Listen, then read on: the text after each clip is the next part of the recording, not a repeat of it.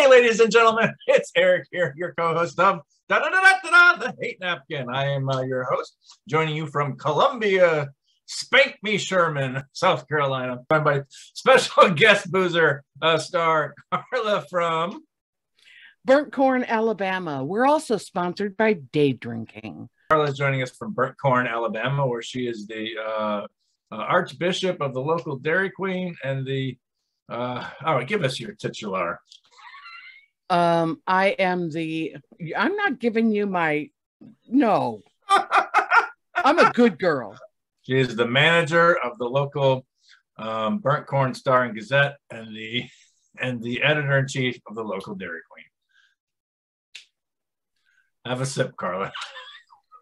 And the president of Alcoholics Anonymous. Well, there goes that. I want to announce we have a new sponsor here at the Hate Napkin. THN. Carla. Carla is my new sponsor. And I wanted to say sorry about tonight or this morning. I used to live in Charlottesville, Virginia.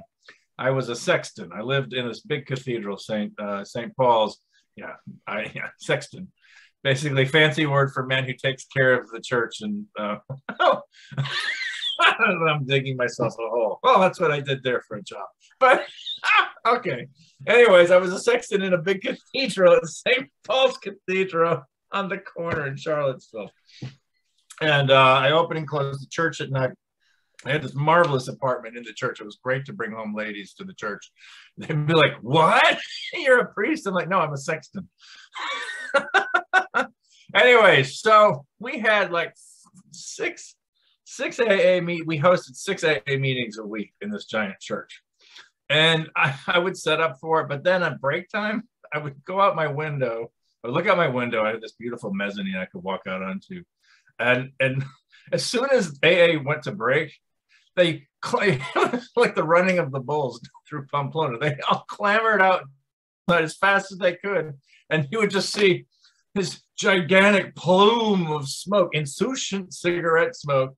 Like they had, I don't know how they did it. Every single one of them had 2 cigarettes going at once, 2 donuts, and a giant coffee. And it was just like 30 people just intaking as much caffeine and nicotine and sugar as they possibly could. And then they would rush back inside, and then they would rush back out for another break. And it was just so. So this is how you knew you could get your sexton. It was sad. I was just like, I mean, listen, alcohol, AA has probably done lots of good things for lots of people, but it's. I'm only missing the donut. Anyway, so it made me really sad. I mean, I just said to myself, I don't care how bad things go. I'm never going to sit in an AA meeting if the entire point is at break time to replace alcoholism or alcohol with every other possible addiction. Oh, okay. So do we have anything funny there, Carla, that came in via the Pony Express? We do.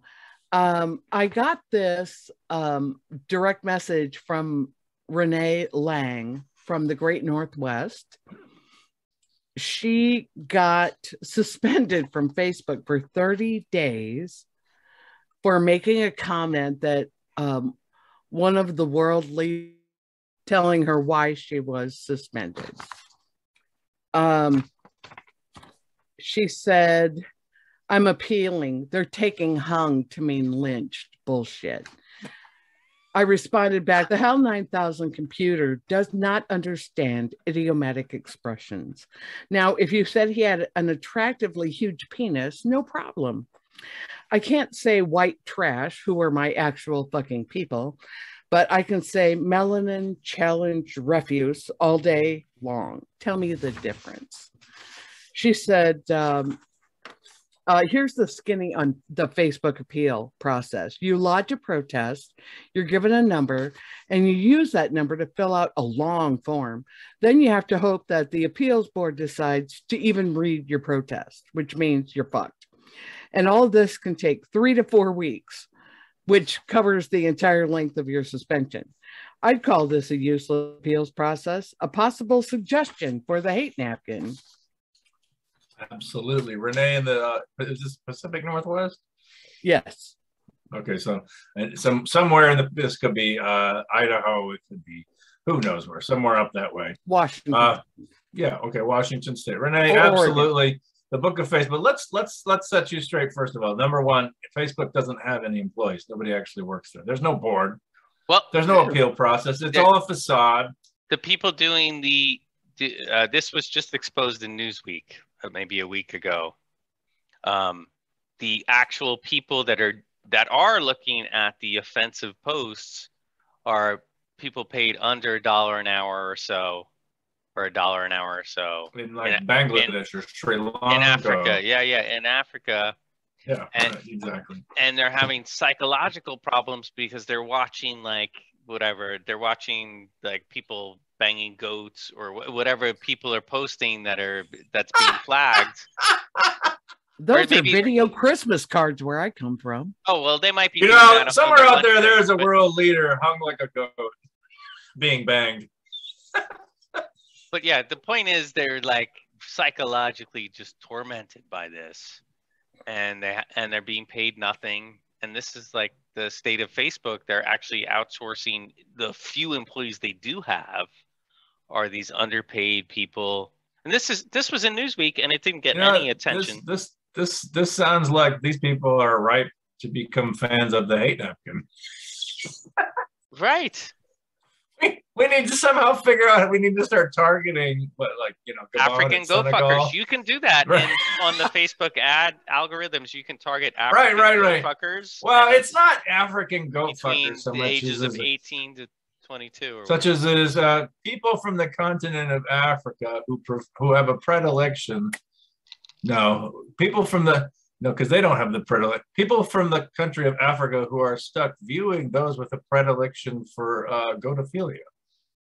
And then you could make that post and it would slide right by the bot board. They're over at the Book of Face. So absolutely, I think, yes. Listen, also, basically social media protests of any kind, the whole idea of going to jail and in any of the social media platforms, folks, it is a computer running the whole show.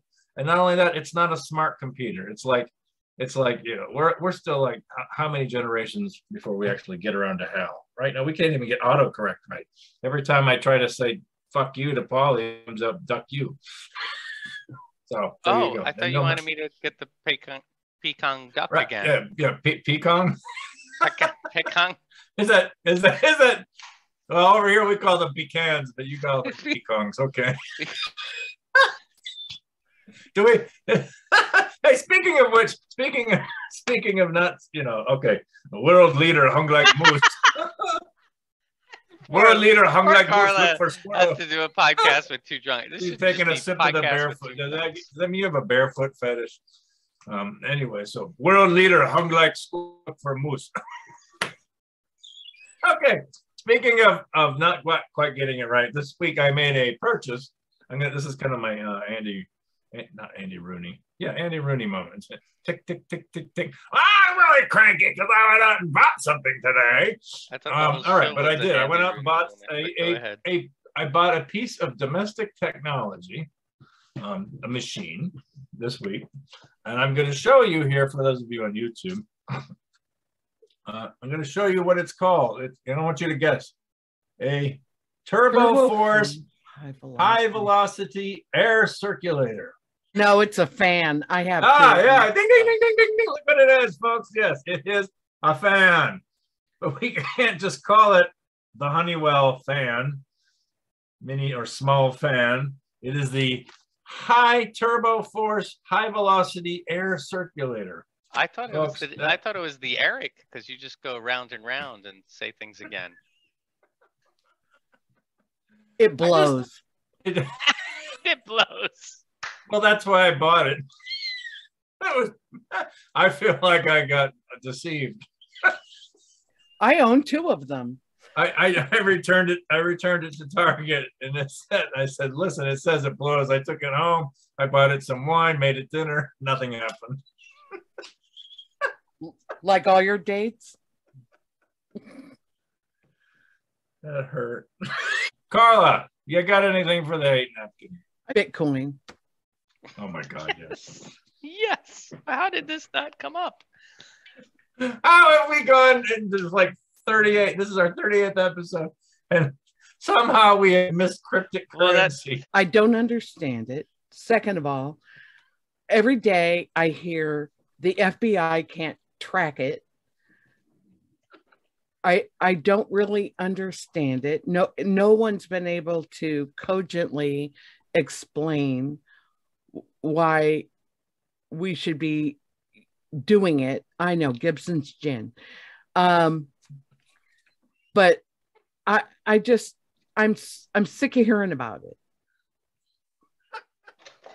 It's only going to get worse from here, folks. Okay, yes, I think not just cryptocurrency belongs in the hate napkin. Pretty much all currency whatsoever belongs in the hate napkin. But especially, what I think Bitcoin and other cryptocurrencies do is expose the ridiculousness of human economics. So let's a crash course in history. About, I don't know, 8,000 years ago, some morons walking along, in the Levant, and he sees this. Oh, look at this! It's a shiny piece of yellow metal. I want that shiny yellow metal. But wait, what does it do? It does nothing. It's just shiny, beautiful metal. It has no purpose whatsoever. I will give you 3 goats for that shiny yellow metal. Okay, well, that's fantastic. Here, you may have the shiny yellow metal, and now here's 3 goats. But you can't do that with Bitcoin. You can't use Bitcoin anywhere. You can't but think of buy things with it. The essence of early economics, early currency was nothing either. You couldn't do anything with silver or gold other than turn it into an earring. I mean, absolutely no purpose. I mean, think of the sale of Manhattan for seashells. The seashells were only valuable to the people that said they had value. So now Bitcoin is bits of zeros and ones, hidden in some other series of zeros and ones, and somebody goes and finds them and goes, aha, I have a rare series of zeros and ones. I want your rare series of zeros and ones. I will pay you. I will give you 3 goats for your rare series of zeros and ones. And that's basically. Do you know what I do when people want to talk about Bitcoin? Drink. I was gonna say you wouldn't get it. No, I actually leave. I actually leave the bar. Like someone brought it up as they were talking about it. I'm just like, oh, time to go home. See you guys later. I think you should be a little more stand your ground on that. I think you should pick them up by their underwear and their collar and toss them out the bar. But yeah, no, I don't get it. Carla, I totally agree with you. And I think millions of others do too. Bitcoin, cryptocurrency belong on the hate napkin, but just general currency. We will hopefully get to a point where everything's building a foundation of civilization somewhere where we don't need money anymore. Sorry. Sorry, no hablo fucktardo. Nice. How did I not notice that shirt until now? Because hang on, I got one. Kids at the bar. Don't bring your kids to a bar. Oh, right. And right. Do not. Yep. You see this more than ever over in Asia. I've seen. Yeah, they just bring their kids to the bar. Don't want it. In fact, I was at happy hour and a little schoolhouse rock session broke out, and I think it was some Filipino teachers and some kids, and they're singing. Is that in Bangkok?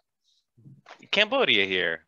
Oh, okay. And they're singing these songs, English songs, on a mat at the bar. I didn't know what was going on, but I was like, I gotta go. This is weird. Time to go. 5 little Bitcoins sitting in a tree. Okay, you're right, folks. But you see this in South Carolina, right? Even if you're at a restaurant with a bar, you should not bring, don't bring the kids up to the bar. Period. End of story. If there's a bar that do not put them on the stool. Kids just don't belong on the bar after stools. 9 p.m. rule would be fine. But right. Kids at the bar at 11 o'clock at night. No, kids should never come to. They shouldn't be sitting at the bar with their parents. Right. It robs the adult of their adult beverage experience. This is a yes. no. And as a teacher on my night off, I don't want to see fucking kids. I don't want to hear them singing English songs. Let's face it, the vast majority of people at the bar are trying to get away from their spouse and kids. Right. Don't bring your that's the second thing on that hate. I mean, don't bring your spouse to the bar. Don't ruin that. Right. Yeah, leave her at home too. The whole point of going there is to like try to pick up somebody and get rejected. Can I also state that it's probably not appropriate for the children? Oh, well, yeah, there's that. I mean, it's more about my good time being ruined. How else are we going to inculcate them to the the environment and atmosphere of alcoholism? I usually buy the kid shots. Cheers. I usually send a couple fireballs over to the kids. I'm like, give me a shot 3 ways. Make sure those 2 toddlers get a double. Bartender, can I get a Kool-Aid and vodka 4 ways? Hey, especially like little Bobby, who's like really annoying and running up and down. Hey, little Bobby, have a sip. Tequila. Yeah, that's when you send the tequila over. Did you know that there's a worm at the bottom of this bottle? The only way you can get it is by drinking the entire bottle. You like worms, and pretty right? soon, Bobby's not a problem anymore. Bobby, you like worms? Well, I think we're all friends of Bill here, except for Carla.